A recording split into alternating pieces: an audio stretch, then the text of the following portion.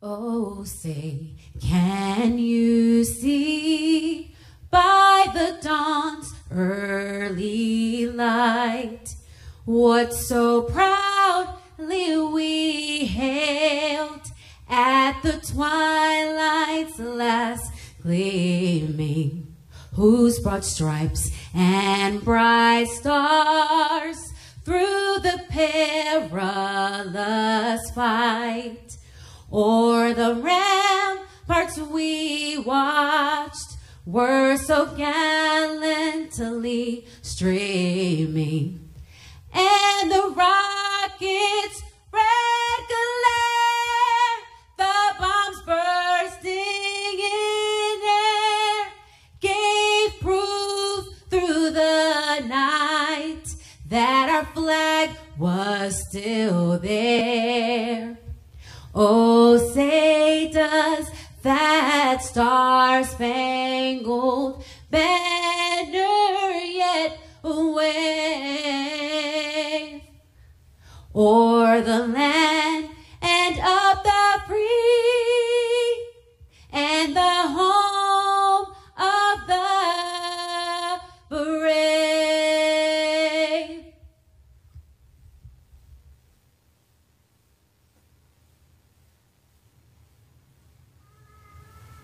Let us pray. Lord, you now place new roles and new authority on your son, General Stephen Scott Nordhaus. Earlier today, we thanked you for his parents, Don and Sandy, his wife Shannon, and for Whitney and Clay, Luke, Noah, and Austin, and for his longtime family and friends. We acknowledge them again because they will be a source of strength he will need in this new role.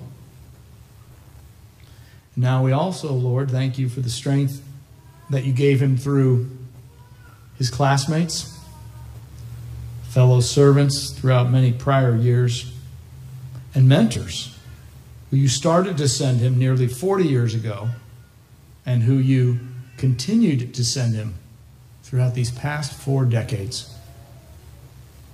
Lord, some you sent to be his friends, some to be teachers, some for him to confide in, some you sent for him to help. But all of them reinforced in his soul the knowledge that we are stronger together, that we are fellow servants, and that the honor of our profession dictates that we must take care of one another. Lord, we recall in Scripture that often you had your hand upon the heart of your military commanders. You not only gave them the task to support civil authority, but particularly to strengthen their nation's soldiers in the worst, most challenging times of peril. So we ask you that, again, through your hand, you likewise provide General Nordhaus the encouraging words that he will need to always lift up the spirit of our National Guard. That you provide him wisdom to sense things that are about to come. And help him to address the problems that he sees as opportunities. And may he have the ability to show other people the path through those challenges. So, Lord, we sincerely ask you for these gifts for him today, but also in some measure for ourselves. For we need these to continue to be servants who serve something greater than ourselves. And this we ask in your precious name. Amen.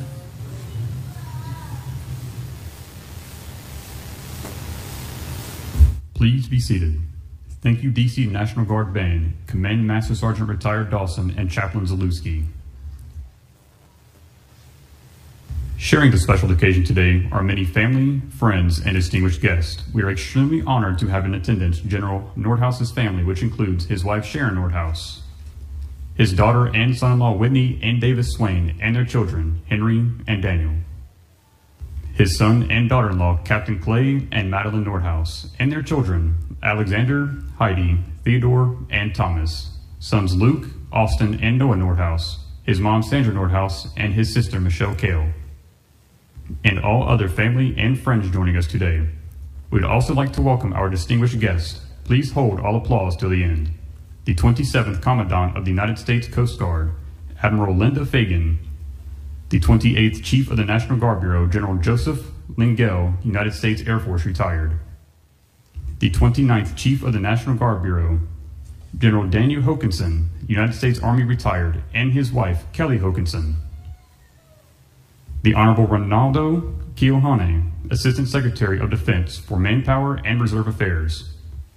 Lieutenant General Stubbs, Acting Vice Chief, National Guard Bureau. SEA Tony Whitehead, the Senior Enlisted Advisor to the Chief of the National Guard Bureau. The 13th Director of the National Guard, Lieutenant General Michael Lowe, United States Air Force, retired, and his spouse, Diane Lowe. And the former Vice Chief, National Guard Bureau, Lieutenant General Mark Sasseville, United States Air Force, retired.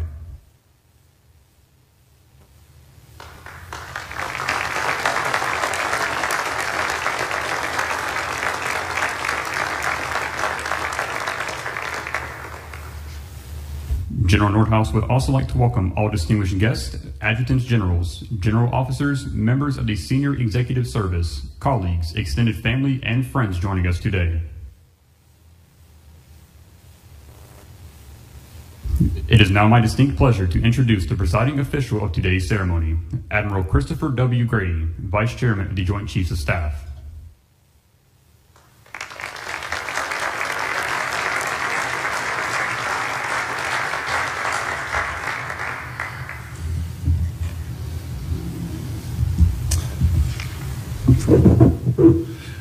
Good morning, everyone. It's a real pleasure for me to be here. So to all the family and friends and members of the Joint Force, good afternoon. For today, we are here to mark a significant occasion, the assumption of responsibility of the National Guard Bureau by its 30th Chief, General Stephen Nordhaus. I also would like to thank the extensive list of distinguished visitors here, particularly General McKinley, General Lingell. Thank you for being here, and my very good friends, Dan and Kelly Hokanson. It's a great honor to be with all of you.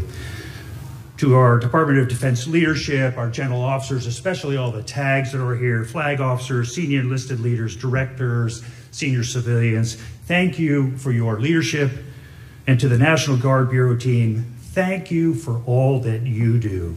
And finally, to the citizen soldiers, the 430,000 men and women of the National Guard, thank you for manning the watch as we sit here today.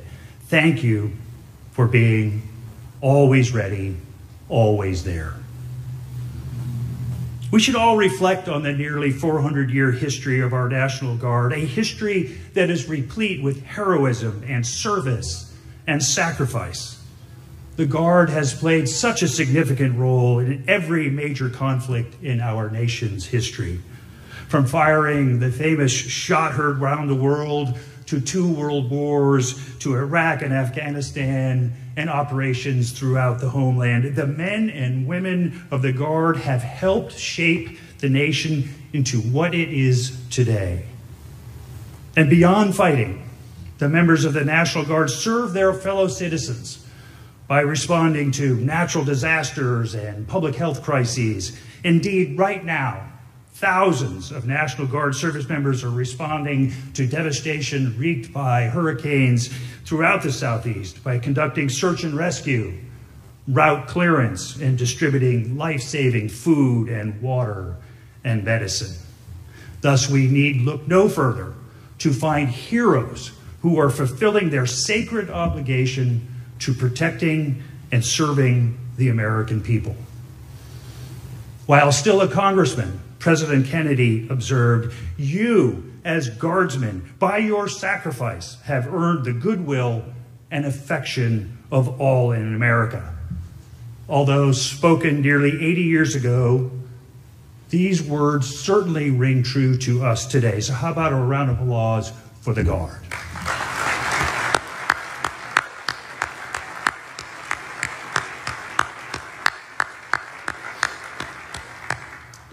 You know, we ask a lot of our men and women in uniform, whether regulars or guardsmen, but we also ask a lot of their families who share in the sacrifices and joys, who uphold the same values of strength, and who are equally devoted to a higher cause.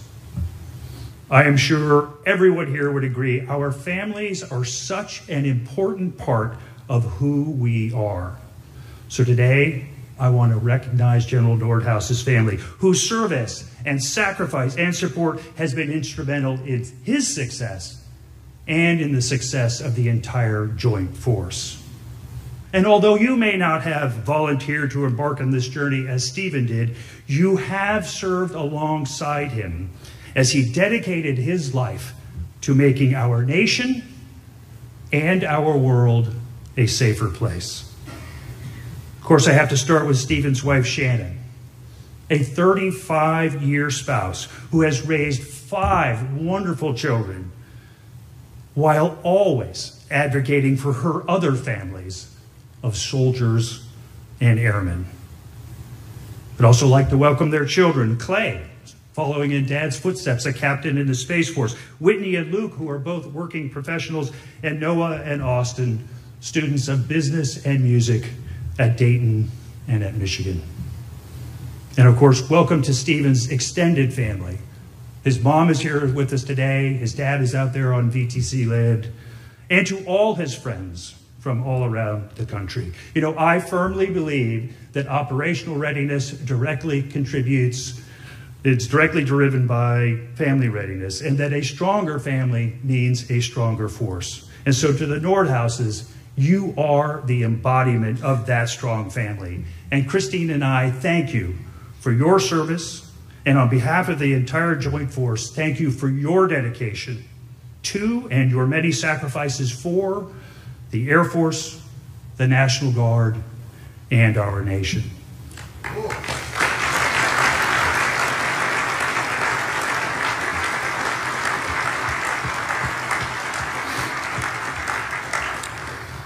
And now to Stephen, the Joint Force's newest and most junior 4-star. And also the most junior member of the Joint Chiefs of Staff. I don't know what everybody told you, but at the next tank you have to bring snacks. So call me if you want to know what the chairman really likes. I like Skittles, so over to you. You, Stephen, have had an impressive 35-year career, and there is simply no one more qualified to follow Dan and lead our nation's guardsmen. From flying F-16s as a young active duty pilot to serving as the executive assistant to the chief of the National Guard Bureau, from commanding the Air National Guard Readiness Center at Joint Base Andrews to the National Guard Bureau Director of Operations, and most recently, as commander of 1st Air Force and Continental U.S. North American Aerospace Defense Command Region. We know that you are ready. So as you step into this pivotal role, I know that your profound understanding of the complex authorities and relationships in this vast organization, your trust and confidence in the incredible men and women who fill these ranks, and your unyielding commitment to serving them and our nation position you, Stephen, to continue Dan's impressive legacy and carry us forward to even higher levels of excellence. So Stephen and Shannon, Christine and I wish you the best throughout this tour. We look forward to working alongside of you as a member of the Joint Chiefs of Staff, and we thank you, Stephen, for your willingness to continue leading in our Joint Force. And we thank your family for their service and their sacrifice and their dedication to our nation. Congratulations. Thank you very much.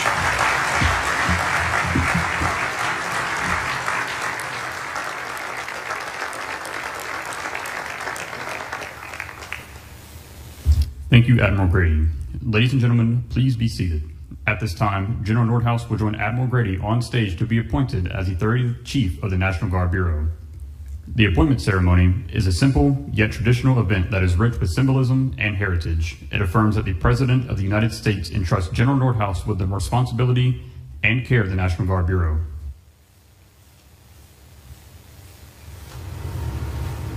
At this time, the Senior Enlisted Advisor of the National Guard Bureau, SEA Tony Whitehead, will join Admiral Grady and General Nordhaus for the official passing of the colors. The passing of the colors symbolizes the transferring of responsibility to General Nordhaus as he becomes the 30th Chief of the National Guard Bureau. The colors are the visible symbol of the unity and loyalty of the Guard. The Senior Enlisted Advisor of the National Guard Bureau is the custodian of the colors. When the colors are not displayed for the Chief, National Guard Bureau, they are in care of the Senior Enlisted Advisor. SEA Whitehead will pass the colors to Admiral Grady. Admiral Grady will then pass the colors to General Nordhaus. His acceptance of the colors demonstrates to the soldiers, airmen, and civilians of the National Guard that General Nordhaus accepts responsibility. General Nordhaus will pass the colors back to SEA Whitehead again, entrusting him with the care of the colors. Under the provision of U.S. Code Title 10, Chapter 1011, Section 1050I2, General Stephen S. Nordhaus assumes the position of Chief of the National Guard Bureau, effective 02 October 2024.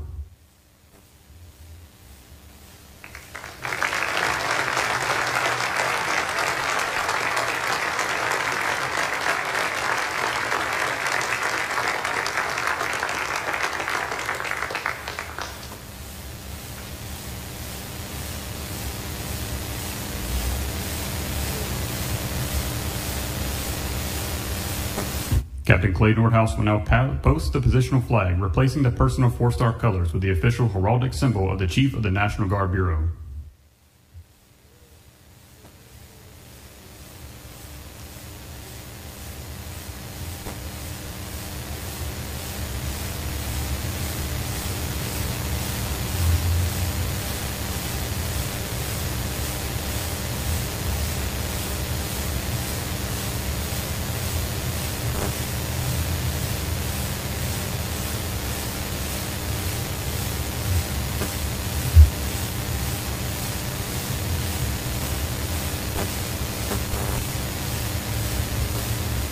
Thank you, Admiral Grady, SEA Whitehead, and Captain Nordhaus.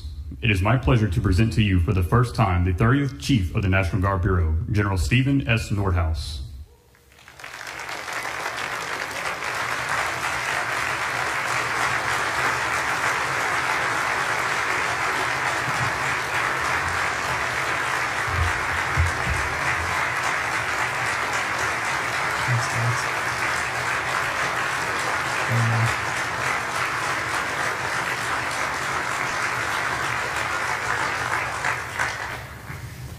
Good afternoon, everyone.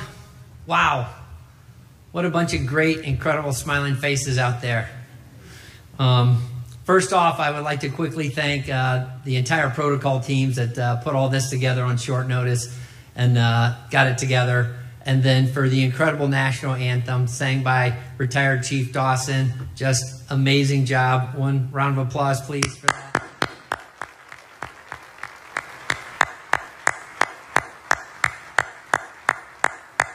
Brigadier General Chaplain Jalewski, thank you very much for the invocation.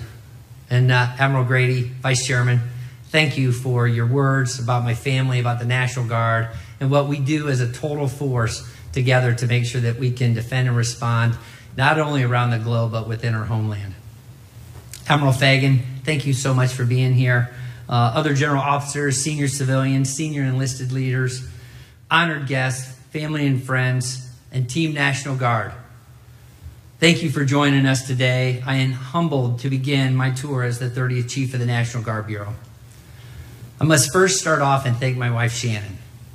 35 years since day one, every minute, every second, honey, you've been steadfast, like Admiral Grady said, not only taking care of our family, but always thinking about the airmen and the soldiers, making sure their families were taken care of across the board. So thank you, honey.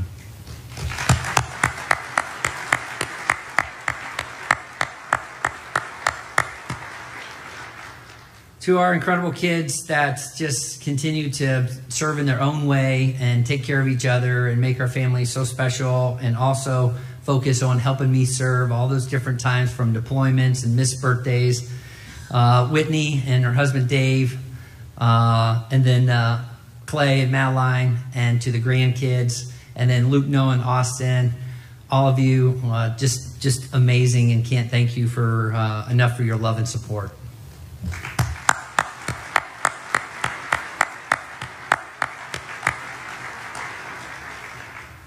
I think Dad is watching out there somewhere, could not make this trip, but thanks to my incredible dad, Don. He sent my mom instead to hold down the fort, and I'm starting to use Army terms already. So, Mom, thank you for being here. It means the world to our whole family and to Dad, and just love you with my whole heart. You raised all of us kids up to put each other at the center and to support and serve others, and you gave me a silvery lining and a great example for me to follow to chase down my dreams. So thanks, Mom.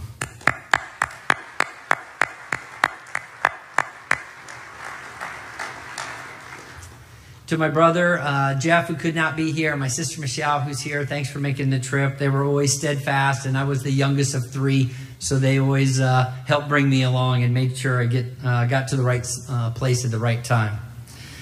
And to all my extended family that's here, and to incredible friends inside and outside the military, I cannot thank you enough for your tremendous support. Not a moment of this journey would be possible without you. I would like to thank General Grass, who took a chance on a 180th Fighter Wing commander who had never been to the Pentagon before and brought me here.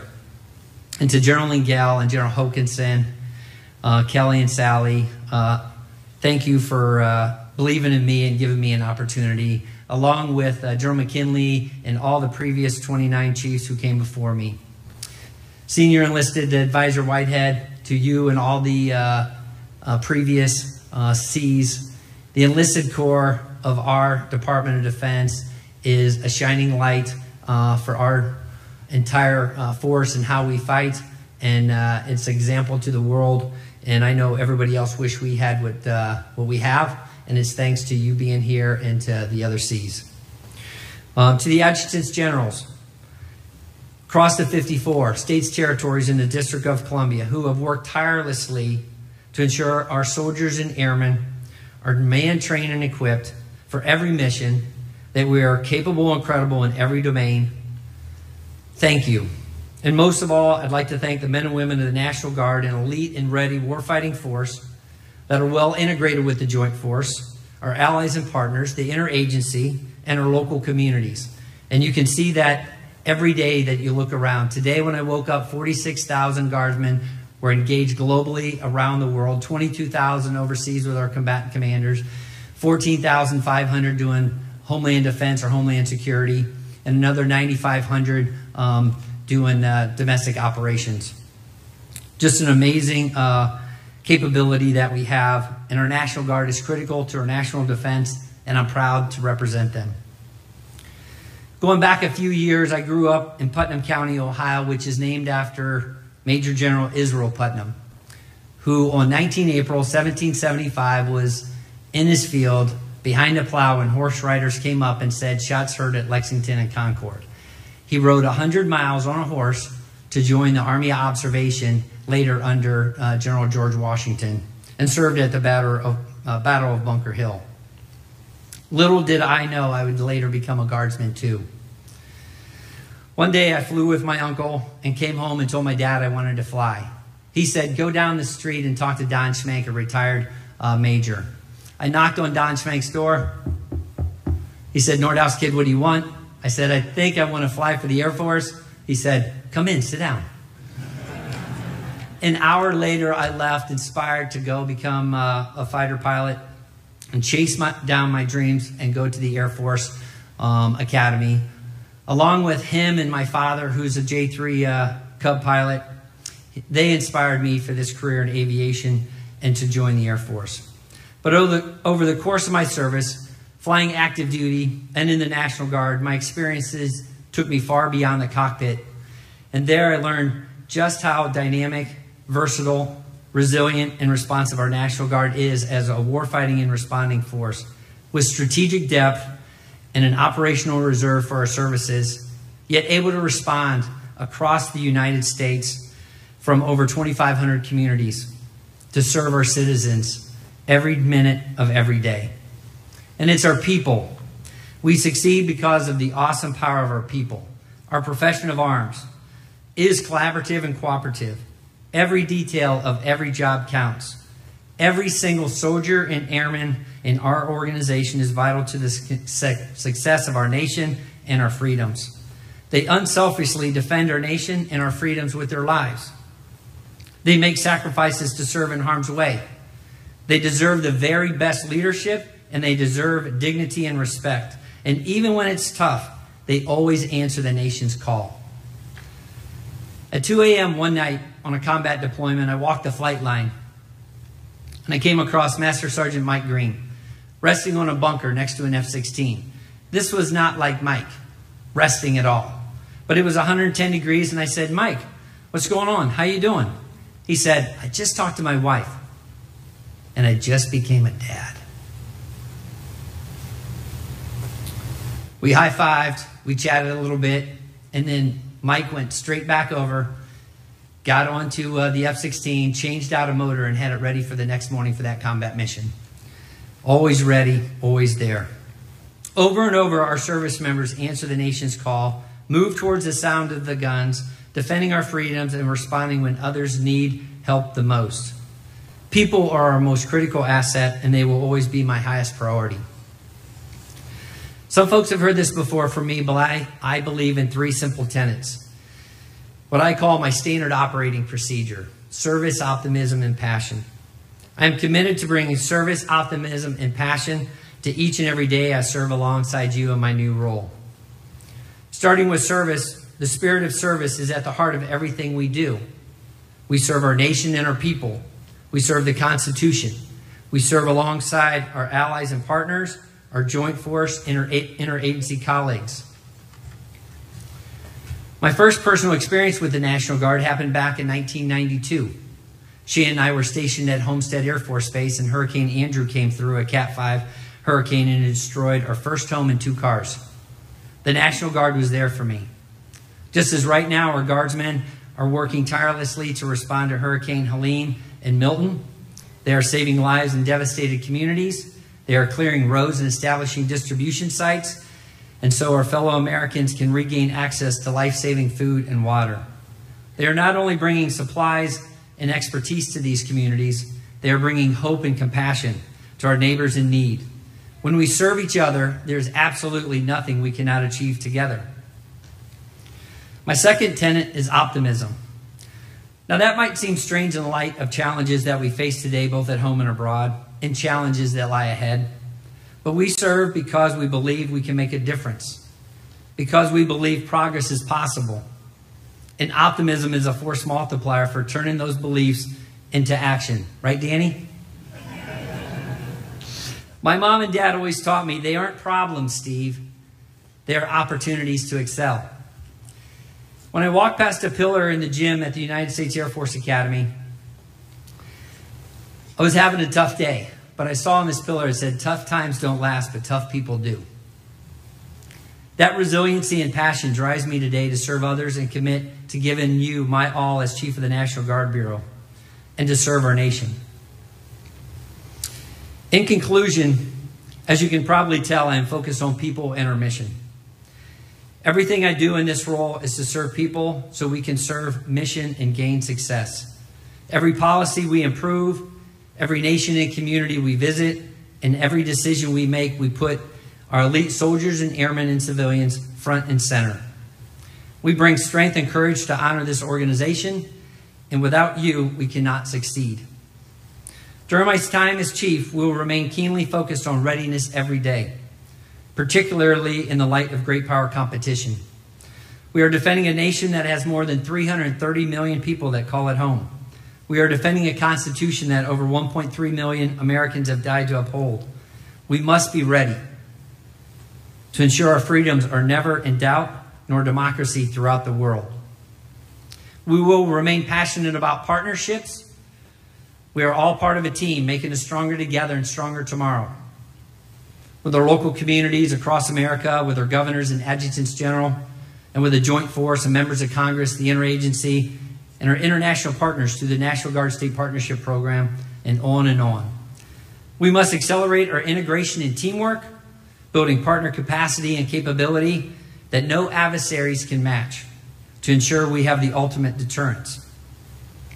We will remain energized about modernization, not only ensuring our soldiers and airmen are equipped for today's missions, but ensuring our organization is constantly evolving and modernizing to meet challenges.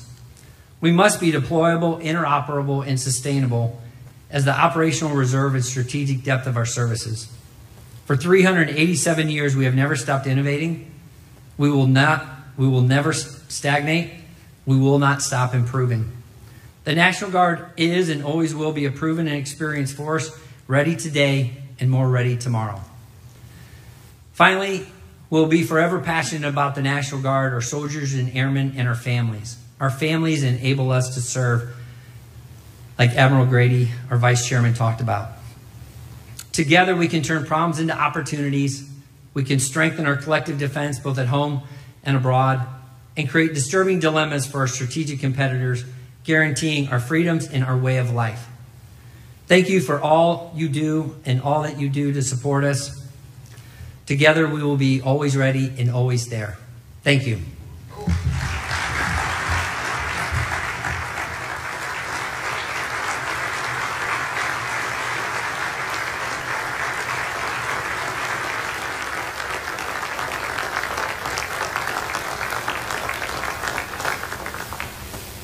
Thank you, General Nordhaus. Please stand for the playing of the Air Force and Army song, following by the departure of the official party.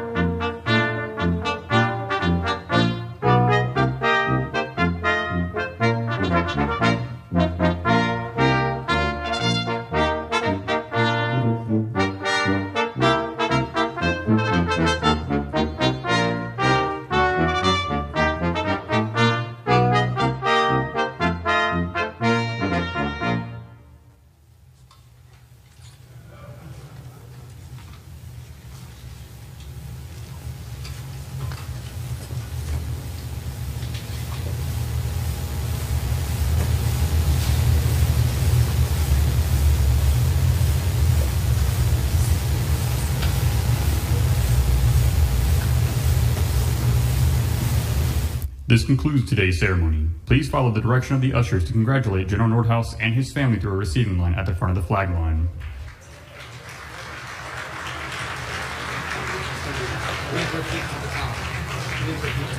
Repeat.